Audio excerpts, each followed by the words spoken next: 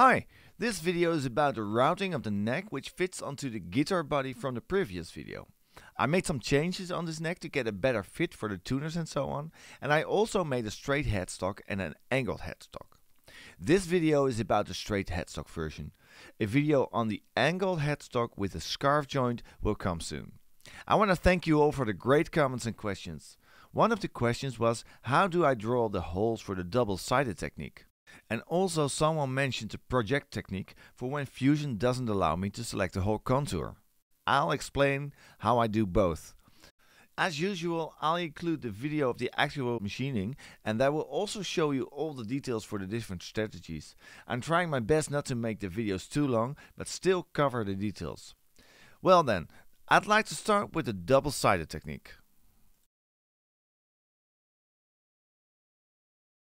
Well, there are a few options, but I'll show you the one I find most effective nowadays. I like to flip over the stock around the y-axis, that just makes more sense to me. That way the headstock stays at the same side of the machine, but just flips over on its back. I start by drawing 4 circles on a sketch, which plane is on the side of the first job I run, in this case the top side. The 4 circles are within the boundaries of my stock, but also far away enough from the center not to run into any other cam tool pass, and the guitar neck is within the boundaries of the 4 circles. The circles are 6 mm in diameter, the same size as my dowels and router bit. The dowel holes are symmetrically placed around the y-axis. The sketch with the 4 circles is part of the model in the setup page in CAM. This secures the object is lined in the center of the 4 circles. And I also like to make a fixed box size for the stock, so when I'm in simulation, I can see if it all works out okay. The drill strategy bores the 4 holes in the stock. I choose the 4 center points of the circles in the sketch, and on the height page I select the bottom height and make a negative offset of 12 mm. My dowels are around 20 mm in length. This way there's about 8 to 10 mm sticking out of the spoilboard to place the flipped stock at. I also could make the top height start at the top of the stock, but that's something that might not always be necessary, since the top of the hole is very near the top of the stock. Since the drill strategy starts at the 0 position of the stock and the strategy goes down 12 mm, I can use this very same setup and strategy for the holes on my spoilboard. I just export this strategy separately and run it before any other job. I hope this explains my double-sided technique well enough, and if you have any questions, please let me know.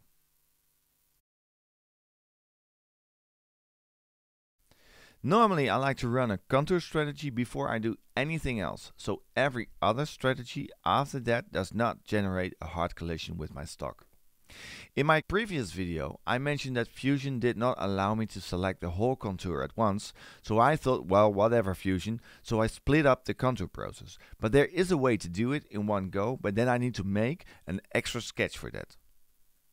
When Fusion, for whatever reason, does not allow you to select the wish contour at once, one thing you could do is to project the outline on a sketch and use that as a contour to follow. The way I like to do it is like this.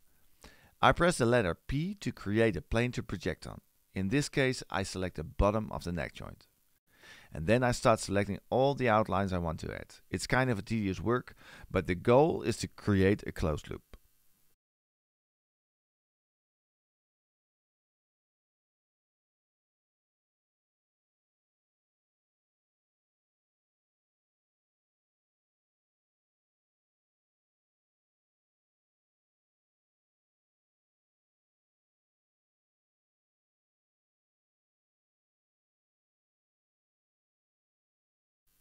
Then I press OK, and now I have my sketch with the outline. And then I go back to manufacture and select the 2D contour strategy. I select my tool, a 22 mm bit, and on the next page I start selecting the sketched edges as a contour. To select each individual edge, I hold down the Alt or Option key while selecting the edge.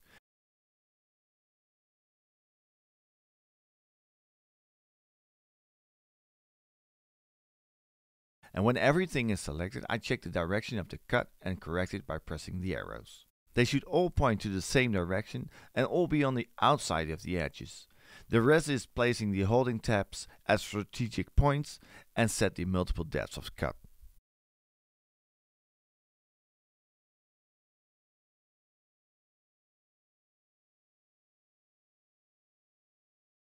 I hope this explains the project strategy well enough. If you have any questions regarding this, just let me know in the comments.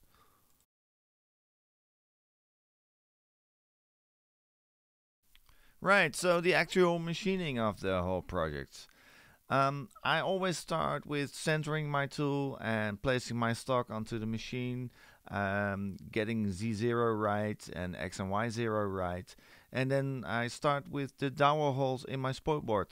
So this is my 6mm bit, doing the 4 holes in my spoil board. I'm marking the holes so I know where they are. And then I'm placing my stock again, screwing it down, centering my Z0 again, and in this case I'm doing the top side, so my Z0 is on top of the stock. I'm starting with a 22mm bit for the contour process all the way to the bottom, and this is a process that makes a lot of mess, so there's some cleaning to be done at the end. And this takes about 7 minutes or so, but this is the most messy part. This process doesn't only eat away a lot of material, but also prevents having those hard collisions with the stock later in the process. I used to do this with a 6mm tool and extra oversteps, but I really like having this 22mm tool doing this.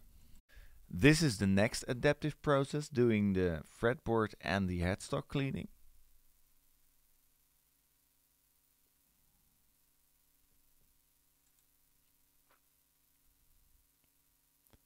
And then it's time to clean up the machine and change my tool for the next process, which is only done with the 6mm tool. So this process is for the truss rod, the first half of the truss rod, and the second half, the last bit of the truss rod, is a bit wider.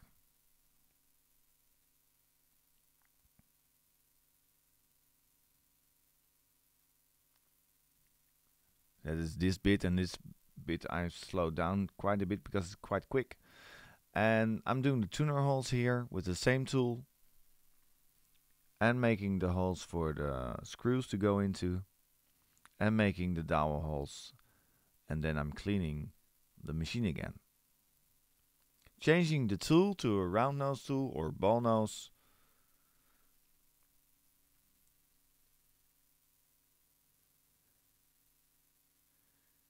To make the nice curvature for the headstock to the fretboard transition.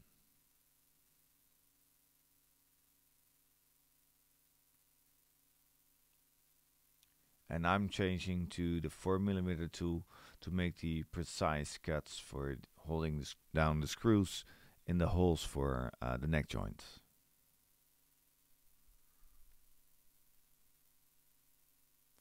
So, and then it's time to unscrew the stock, flip it around, insert the dowel holes.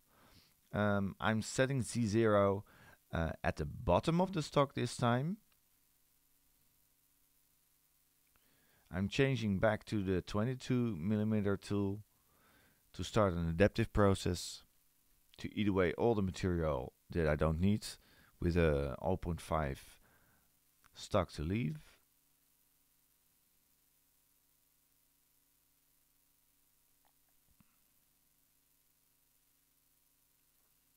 And then it's eating away most of the material in preparation for the scallop process.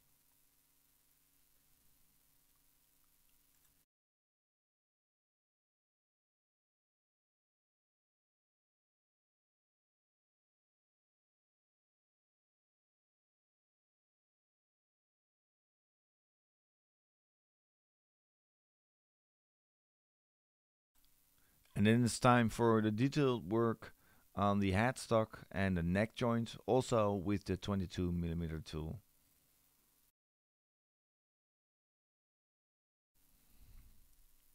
So now these So now this part is done, and it's time for the last job, doing the scallop strategy to get a nice round curve on the neck. I'm using a fairly small step over to get a nice smooth result afterwards and not having to sand down a lot of material. Instead, by using the smaller step over, it's pretty smooth.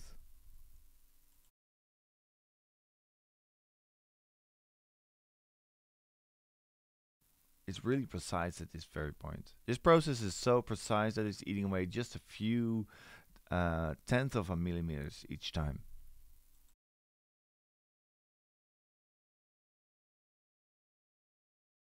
And now for the last time, I can release the stock material with the guitar neck in it and clean up the machine.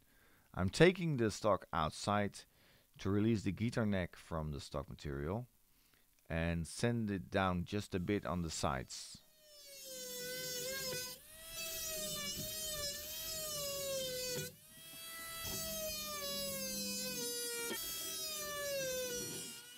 I'm sanding down the sides because that's where the holding tabs were, to get it nice and clean.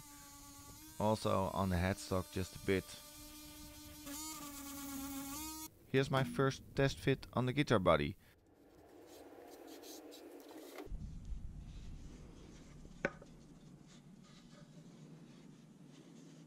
I hope this video is helpful to you, and thank you for watching, and if you have any questions, just let me know in the comments.